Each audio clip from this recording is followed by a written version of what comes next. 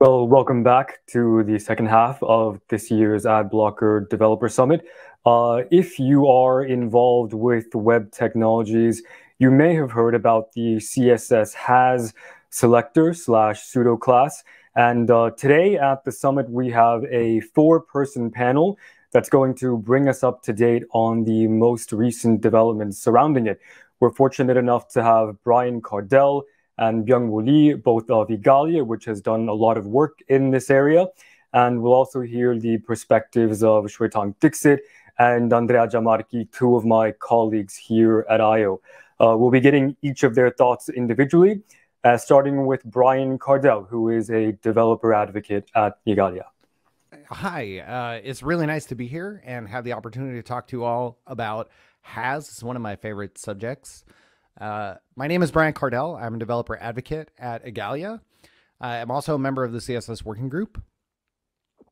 And let's hop in the Wayback Machine and imagine a timeline from the very first recommendation of CSS until the present day. We'll begin with the beginning of CSS. The first recommendation is about 1997. It wasn't very good. It wasn't complete. There weren't really good implementations, but we got to CSS level 2 really, really early. You can see on this timeline how quickly. And that laid down all of the foundational things. And the way that we do this is with a selector that is attached to a rule. It's part of a rule. And the subject is the thing that the rule applies to. And in CSS, the subject is always the last thing. So you can style a code that's inside of a section or an example that's inside of a side note. But very, very quickly, people always ask the question, but how do I style this thing, the thing over on the left? I want to style a section if it contains code, or a side note if it contains an example. And the really, really frustrating thing is you cannot. It seems so obvious, right? I mean, the separation of concerns, which CSS is supposed to be about, like really requires you to have the ability to have powerful selectors. So how could the CSS working group miss this seemingly obvious thing? And the thing is, they didn't. It has been around for kind of forever. It was in the selectors level 3 draft in August 1999. And their answer at the time looked like this. You would just mark the subject with the subject pseudo class. Over the years, there's been lots of like little churns and ideas on this. One was maybe we should use a character instead of a whole pseudo class. It's more terse. But for most of the history of this feature, it has looked like this. The has pseudo class that will allow you to style a section if it has an image hero inside it, for example. Now, it is probably surprising to some people to see CSS 3 in 1999. That doesn't sound right. If you're kind of cocking your head a little bit in confusion, that's because most of us associate CSS 3 with the HTML5 era, which if you look at our timeline, this is like really far along. So what happened to that big missing chunk of time? Well, what happened is what I call the lost years in the W3C. Once the W3C was established, we kind of collectively decided that this web was kind of a good first pancake, but it's not actually very good. Wouldn't it be good to have like a better web, one that could have good answers for applications with like first class things in it? The W3C kind of decided that HTML is gross, is definitely not for apps, and we're going to invent something else. And so for a while, everything was a mess. There were 2 competing style sheet languages, 2 competing models, 2 competing selector languages. And we're so sure that the browser that had 90% plus share of the market share actually disbanded the browser team. We also kind of weren't very good at it. We were still really learning a lot of things. We didn't have shared test suites. We weren't very good at writing the specs so that they could be implemented interoperably. They weren't very rigorous. But in the meantime, while all that was playing out, developers did this thing that we do. We built the stuff that they said that this web wasn't for with the tools that we had. I love this picture. It's in almost all of my talks because I think it's a good metaphor. When houses were originally wired for electricity, there were no outlets because there was nothing to plug in. Houses were wired for the purpose of artificial lighting, but once people had that tool, they went off and invented an entire industry, and that's kind of what we did. W3C noticed this, and it caused some, debate. And some people thought we should rev HTML, and there was a workshop, and it came to a vote, and the vote was largely no, we don't. That's where we get the what working group and the beginning of work on HTML5. And that happens right about out here. And this is where some people start to talk about HTML5 and CSS3. And it's right about this time when all of these great things are happening out in author space, like the web developer space. And we're at this, paradox time that jQuery comes along. What's really interesting about jQuery in the history of Has is that in 2007, it supported Has. The reason that it supported Has is because it was in specifications, and you need this power. So John Resig went ahead and put it in there. jQuery, as you might know, became and still is fantabulously successful as a library, is very, very widely used.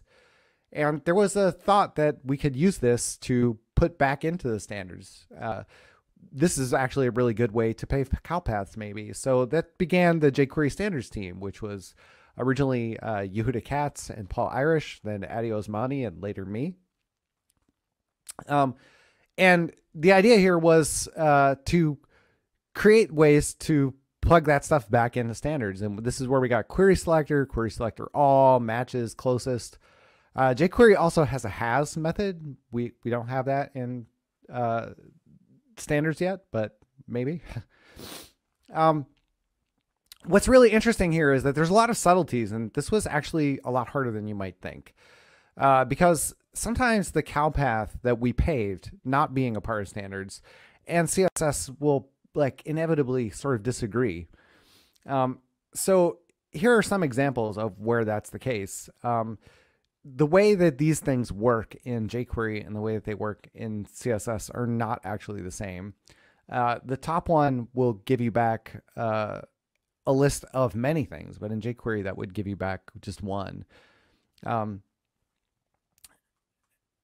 then what about this? jQuery allowed you to begin a selector with a combinator because you could provide a context element. In CSS, we tried to say that selectors should mean the same thing all the time, but there's no way in CSS to write a selector that begins with a combinator. So that is really, really hard.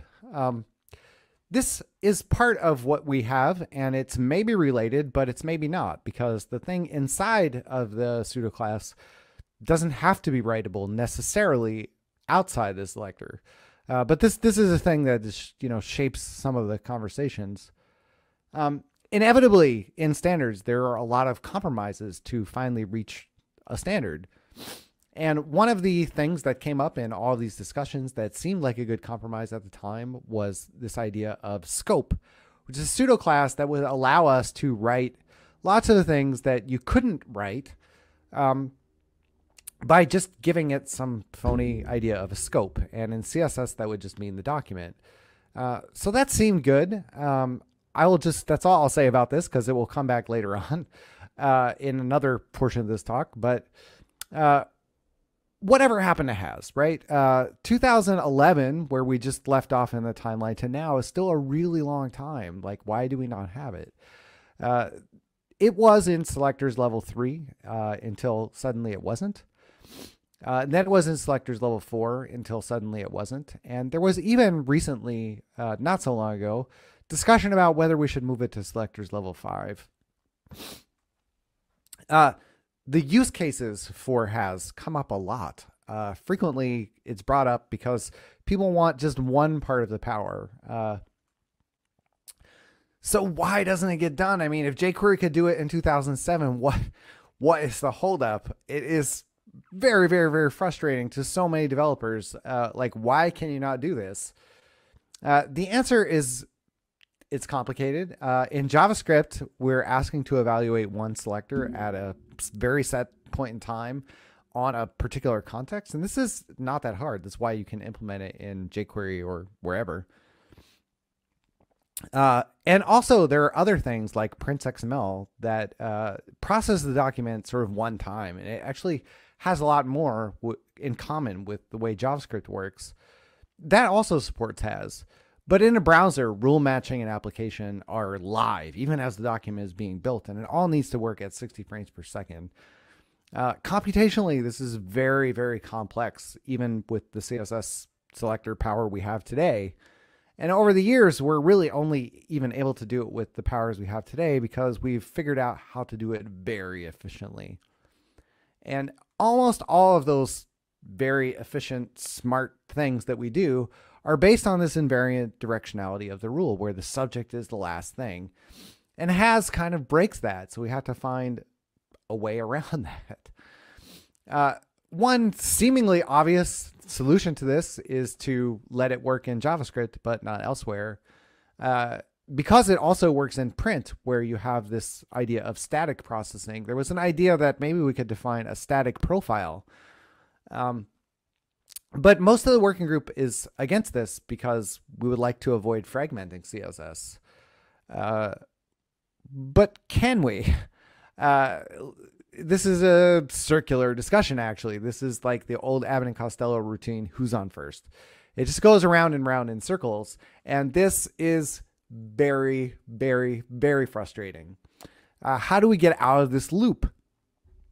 And why are we in it in the first place? And I realize that this is very frustrating. So let me explain that there are some fairly mundane reasons for this. One is that spec development is kind of like other software in a lot of ways. It's really, really hard to estimate. You have to ship a product, right? So when we begin a spec, it has lots of features in it. And you have to prioritize the work. And then at some point, you might have to drop something or postpone it. And usually, very often, it's the really big and complex ones. And this winds up being exacerbated because it's not much of a choice when the complexity of has means we don't even know how to estimate it. It requires R&D of some of your best people for a potentially long period of time just to know how to size up the question. And on a normal product, you might find a way to catch up, but standards are kind of like this. There's conveyor belt of more and more and more and more and more. So getting to those big, long, hard problems on the conveyor belt is really, really hard. So this is tragic because if it doesn't get implemented or priority from 3 vendors, it just doesn't move forward. And there is historically no way to get them to do anything with it. So that sucks. And it doesn't have to be that way. It's kind of the good news. At Igalia, we talk about this all the time. We have a podcast that's here. But at Igalia, we love open and we love hard problems. We've helped do a lot of great things like CSS Grid and JavaScript classes were funded by Bloomberg Tech. We've helped advance MathML while it's been stuck for a really long time through funding various sources, including Igalia's own investment. We've worked on hardware accelerated SVG and Canvas in Workers, and that's paid for by cable boxes and cooking machines. That's really interesting. We can bring more priorities to the table. We can bring more points of view.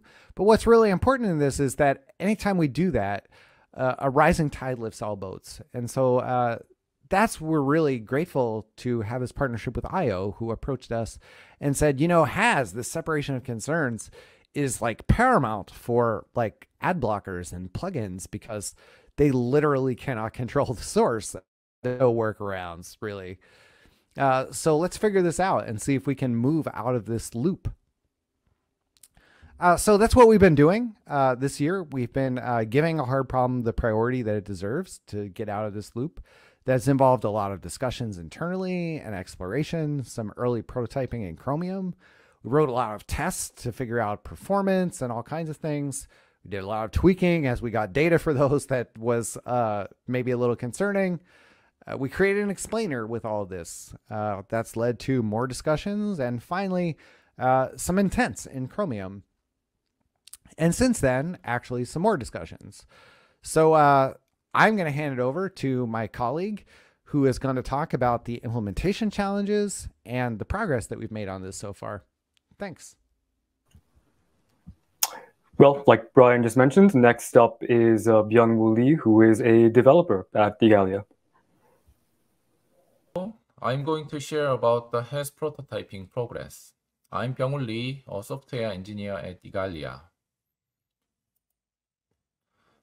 I will start this presentation from the has functionality that everyone may already know, and I will simply explain the problems of has and possible approaches for those. And after that, I will share the prototyping progress. It includes what have done so far and what are the remainings and what are the roughly expected schedules.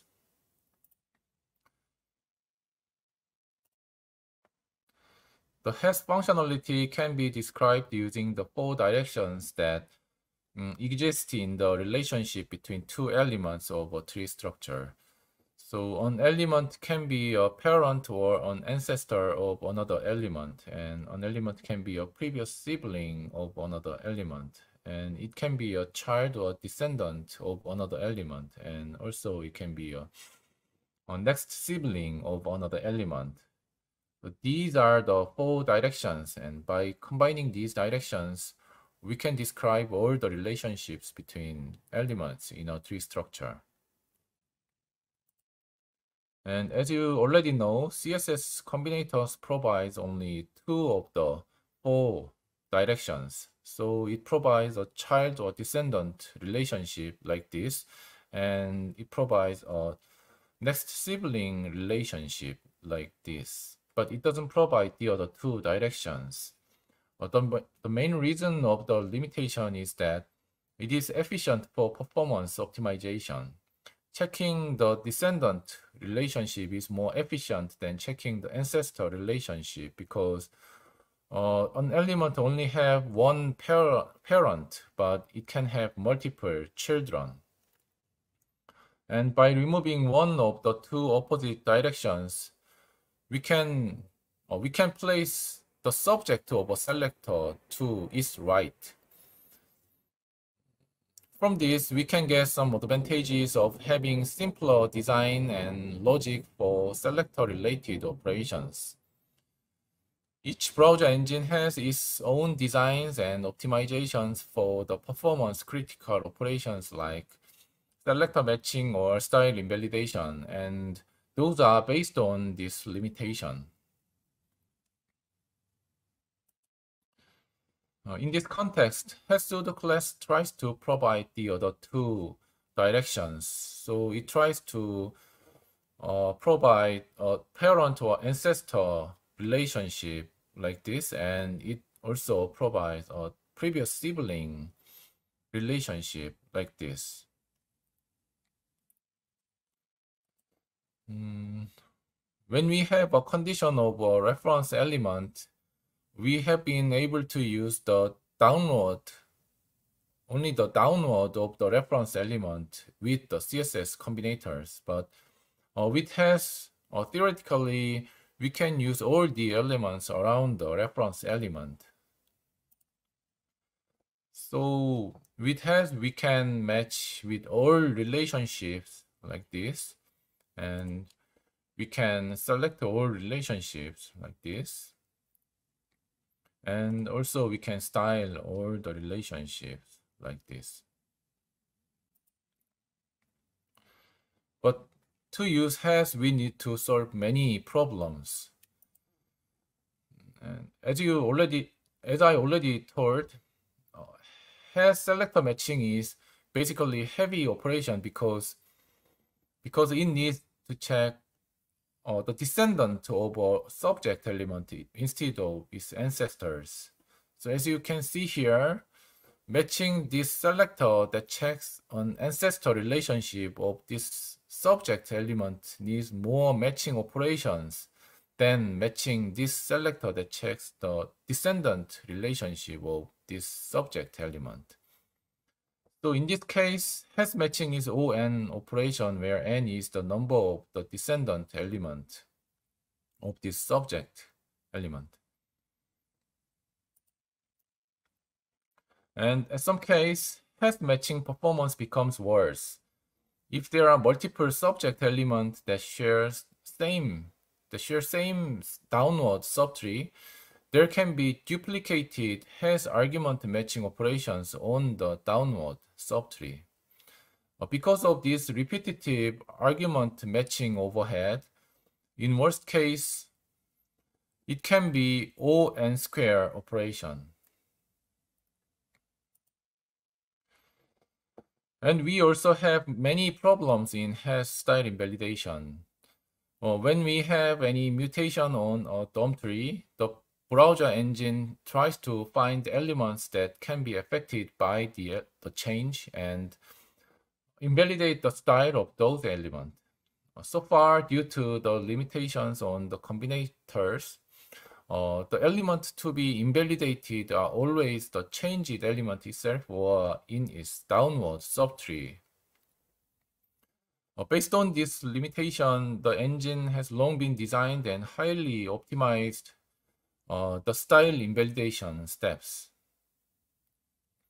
and hash also breaks this limitation. When we have a style rule that using hash, and when we have any mutation that affect the hash state, then we need to find the possibly affected element from the upward of the changed element instead of its downward. Due to this difference, the hash invalidation cannot simply integrate it with the existing invalidation designs and optimizations. And we can easily make complex invalidation case. So as you can see here, when we use is in hash and when we have any mutation that affect the is state, we need to traverse downward first to find the element that possibly affected by the is condition, and then we need to traverse upward again to find the element to be invalidated.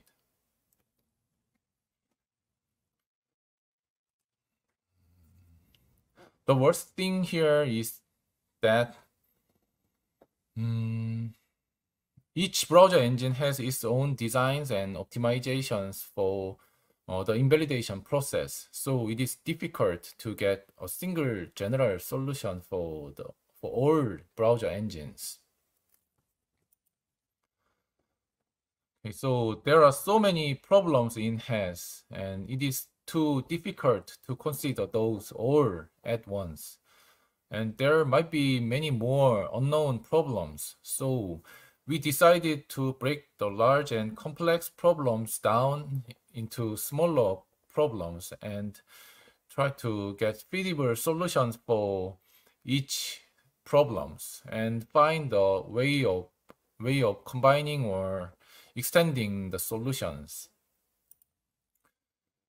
So instead of finding a general solution for all browser engines from the beginning, we focused to the Chromium engine to clarify some other problems and solutions for those, hoping that it will help finding general solutions or ideas for those. And we separated problems into two categories per CSS profiles. So the problems related with hash selector matching were categorized problems in snapshot profile, and the problems related with the hash style invalidation were categorized the problems in live profile. And we tried to find possible solutions for each problems independently.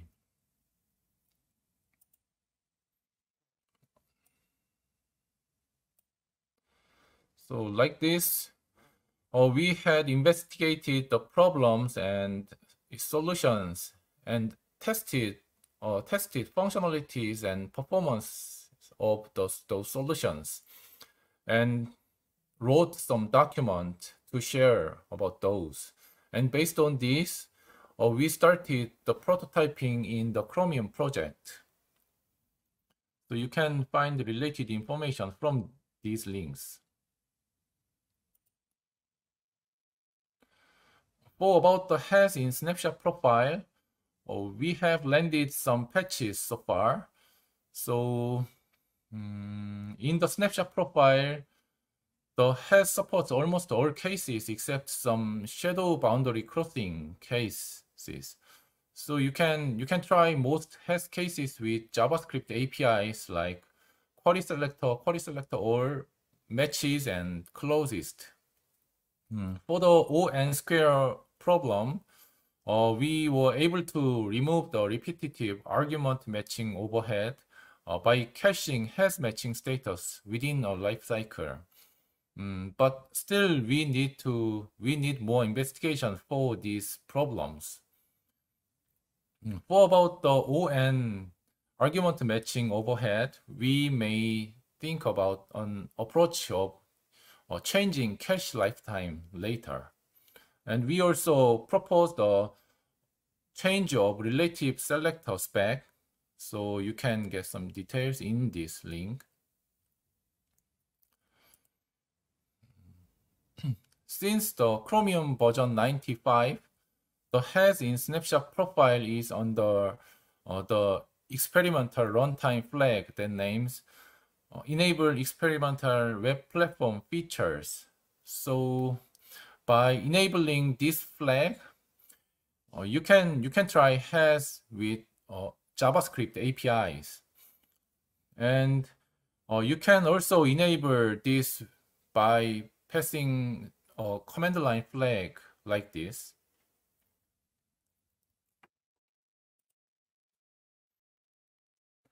And currently, we are doing the prototyping of has style invalidation. These are related with very complex and performance critical steps. And there are many kinds of variations. So first, we checked some complexity or performance impact of some variations like this. And after that, we tried to clarify the possible limitations that it can take to balance the coverage and complexity, or coverage and performance impact. And we also try to define the steps to check those limitations. So you can get the details in these links. And based on this, we are trying to start the initial implementation of has invalidation.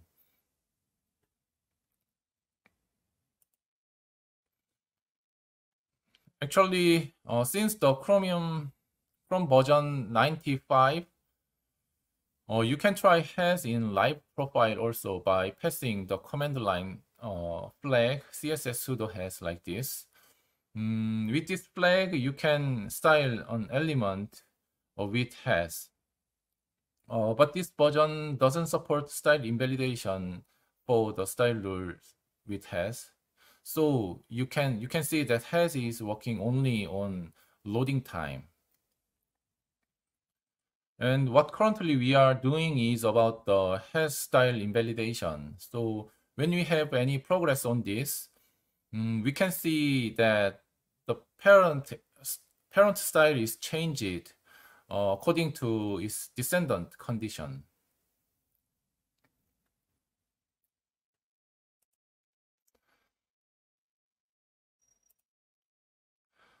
We have roughly scheduled plans like this. So we are planning to support has invalidation with the maximum limitation, hopefully at the end of this year. This initial step will only support has at a terminal and top level compound selector, and it will only provide has child and has descendant functionality, and it will only allow one compound selector as its argument, and there will be only attribute and elemental selectors in the argument compound selector. After we finish this, we are going to try following one by one, and those are flexible for now. Okay, this is all about the has prototyping progress so far. Thank you for listening. Continuing the discussion next is Shwetang Dixit, who is VP of Core Technology here at IO. Hi, I'm Shwetang. I'm VP of Core Tech at IO. As you might know, that I'm also one of the moderators for this event, but in this talk, I'm also one of the speakers. And you've heard from Brian and Wang Wu on the HAS story, the background, a little bit more on the implementation part. I'm here to talk a little bit about why it's relevant to ad filtering, right? So let's go. Why is this interesting to the ad filtering use case? Ad filtering requires going into the page and selecting things out properly to actually filter out, right? And having powerful selectors is really, really beneficial when it comes to this. You know, having powerful and flexible selectors that you can use in multiple use cases is really important for the ad filtering use case. And that's why HAS is important. It's quite interesting because it's quite powerful and flexible. Unfortunately, till now, it's not implemented in browsers. And because of which we do have some workarounds in JavaScript that we use in our extensions, but it's not ideal. It would be really great if this is provided natively by the browser as part of CSS. And this is the basis of our interest over here. Now, when we posed this problem to Igalia, we were talking to them about various things that would be beneficial to the web, especially when it comes to ad filtering. We talked about this as well. It was quite intriguing to both of us. They mentioned that it's been discussed in the past by various people. And the consensus all the time in the past was that there's some performance concerns, and because of which, it never really, took off. We said maybe things have changed now, since the last time this was discussed, and seriously someone took a look. Since the last time that happened, devices have increased in performance. Browser performance has also improved. Maybe there's also a fresh new way in which you can take a look at actually implementing this, which could actually address some of these performance concerns as well. And this is what Igalia took a look at and developed a very promising approach. So we're really, really excited about this. Now, to go a little bit more deeper into some of the technical areas of how this would affect ad filtering, I'll pass this on to Andrea. As Shwetang just mentioned, to round out the conversation, we now have Andrea Giammarchi, who is a developer at IO. Hello. Thank you, Paul. Let me share my screen first, and hopefully everything is fine. So we have seen so far the story or the journey from Igalia, the implementers, all the challenges and everything. And Shwetang already mentioned what exactly is that HAS is solving for us in terms of filtering and ad blocking. And so for me, that I've always advocated somehow web standards, it has been an incredible journey because I was close to the whole process that has been described. So all the prioritizing, all the creating some sort of demos or examples, testing, all this kind of stuff. And I've done probably nothing compared to what Igalia has done, but he's been cool regardless. And like every love story, because I love also the feature itself, it starts with once upon a time. And that's something that it has been mentioned already. It was jQuery. It was 14 years ago. So that's why most developers maybe... Andrea, just very quickly, it looks like your screen has gone black. If you could just reshare it for us very quickly so we can see what you're looking at too. That's very unfortunate. I hope this is fine now. Can you see now? Looks great. Thank you so much. I'm so sorry about that. Anyway, it was just the second slide. So the first one was about the journey and the story. Is the fact that for me has been a love story, and the fact that it's been 14 years that I've been waiting for this to happen. And we already mentioned that jQuery was literally an inspiration for a lot of modern standards, and that's been great. But we also need to understand how powerful can be this has selector. In this case, Brian already mentioned the section with the container, but in this case, maybe it's not a hero, maybe it's a card. And the most exciting part for me is the fact that now we can also have transitions within the same container accordingly to whatever they contain. So it's a new way of styling the outer component with the inner components knowledge that has never been seen before, except through JavaScript hackery around. And so this feature is so cool that when I see this page, every time I go there, I see red crosses all over, a lot of boxes with no, no, no. And I try to click, expand the boxes, and it shows a bigger no with an issue that if you click the issue, it goes to the issue where a lot of people are discussing, and the result is still a lot of no. So this is infuriating, because you would expect after 14 years, maybe something happened. But yes, it's been complicated.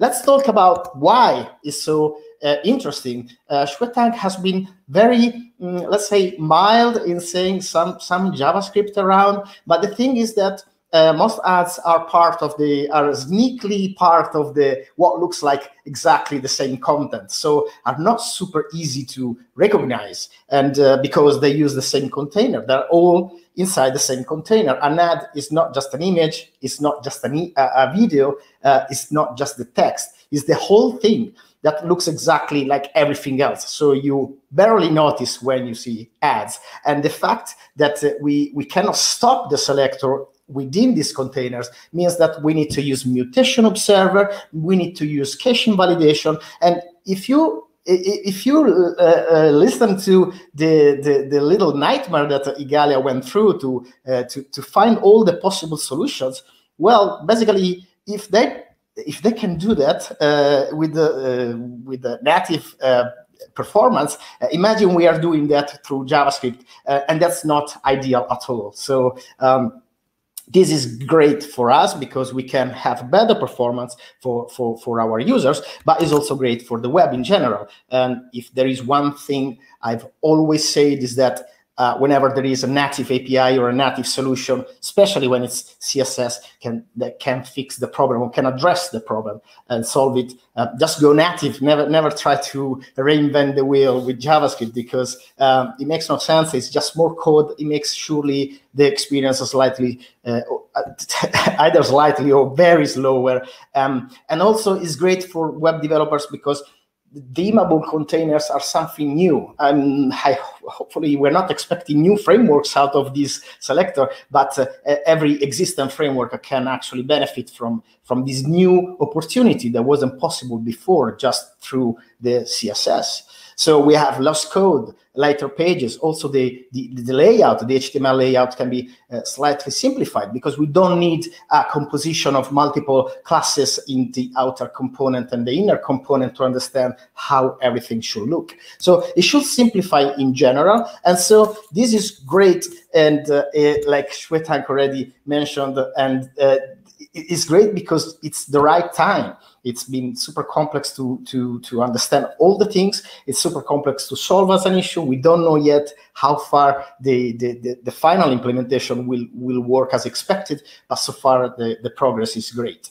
Browsers are way more powerful these days. Even feature phones can have a quite powerful and a smooth experience online. So the hardware is there, and this new approach, all this experimentation that Igalia did, it looked super, super promising. It's not just me being excited about this. I think it's pretty much everyone in the field. So as soon as few flags, like has been shown, the flag to launch the browser with the experimental version, a few articles came up, and people in the field were super, super excited and super happy. The only side effect of being excited about a technology that is not there, even if it has been around virtually for 14 years, thanks to jQuery, is that sometimes you need to be careful with the implementation.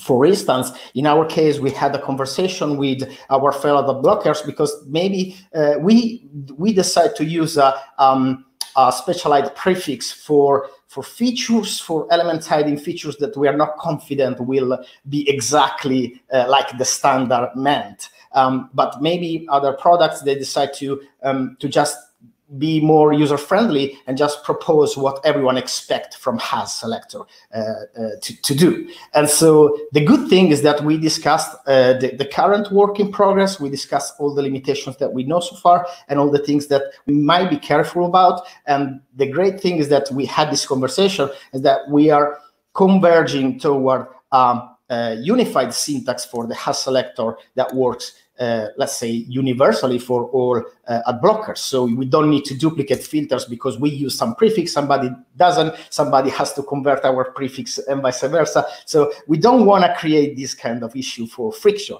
for filters authors. So that's why basically everyone wins.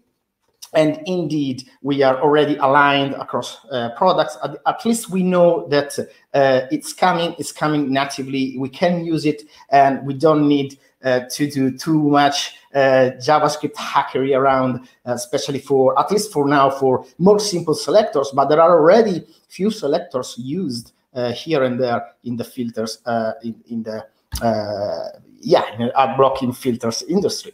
So that's awesome, and I hope everyone else is excited as I am. And thanks again for listening to this talk.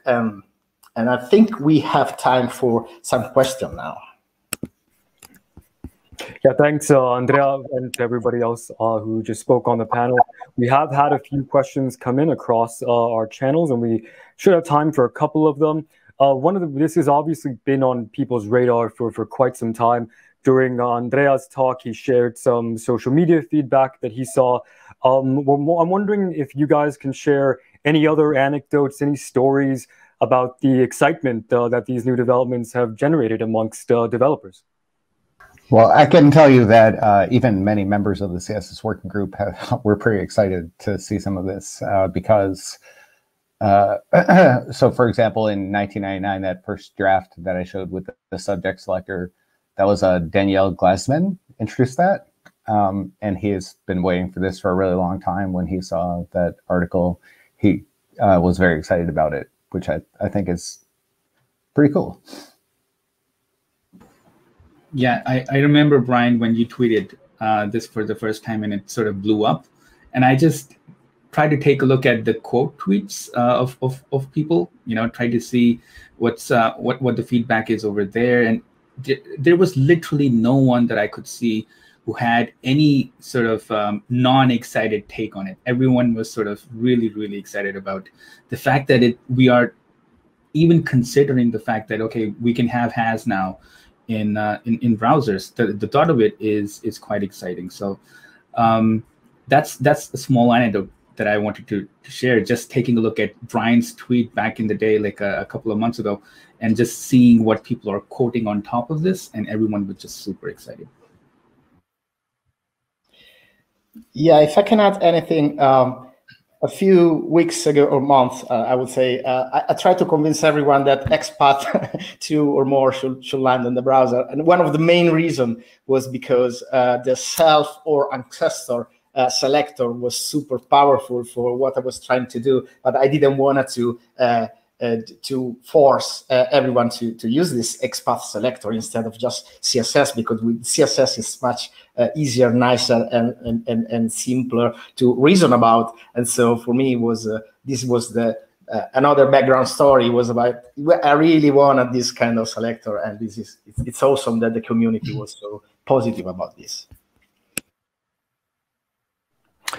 Great. We have another question that's come in. It's a bit of a broader question, but somebody's wondering what kind of impact could has have on web design moving forward?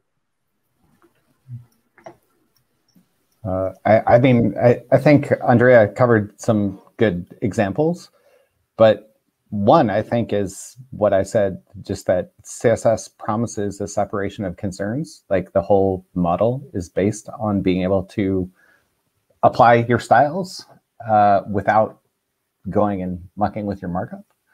And the truth is that you can't really do that for a lot of things because you don't have the powers that you need. And has is one of the core powers that you need. So I think that will have a really, really big impact. Yeah, regarding like things like design systems, I do think it's going to have some impact. I'm sort of like curious and sort of I actually don't know how much of an impact it is going to have, but it's going to be certainly interesting to see how it impacts design systems in general for people working on those things. Yeah, let's get to a couple that we've actually just had come into the chat right now. First one from Elisa again. What can people do right now to see Has in action right now? I think Byung-Woo shared some links earlier during his presentation. Is there anywhere else that we could see it in action? Yes, so since the Chrome version 95, you can use Has by enabling the experimental flag. So you can call the selector with Has. So you can use the JavaScript APIs like query selector or query selector, like that. And after enabling the Has in live profile, you can see that the Has is working in the styler. So you can test that, but as I already shared, Has invalidation is not supported yet, and I'm currently trying to do that. So when we have any progress, you can see that the style with Has can be changed by some mutations. So you can test it with that. Great. We've got one more question that's come in from Andrei Meshkov. The question is, are there any plans to add any other pseudo classes available in content blockers right now? For example, the contains pseudo class. Maybe I can comment that. We haven't discussed it yet in details, one pseudo class per time, I would say. I think what we do with contains is more addressing the text, and so far CSS cannot really address the text. So it can address attributes, it can address tags, it can address siblings, but not specifically address the text. And so that's something that we need to figure out how is that possible, or how that could even work. If it was for me, I would just propose, hey, let's put regular expression in CSS, but I think it's going to be a nightmare in terms of performance, and so we need to be careful with whatever proposal in the future there will be. But contains is surely on our radar as well. Great. Well, Brian, Byung-Woo, Shwetang, Gandhara, thanks so much for participating in this discussion and for making some time for us today. It's been really fascinating for all of us. Thanks so much. Thank you all. Thank you. Thanks a lot.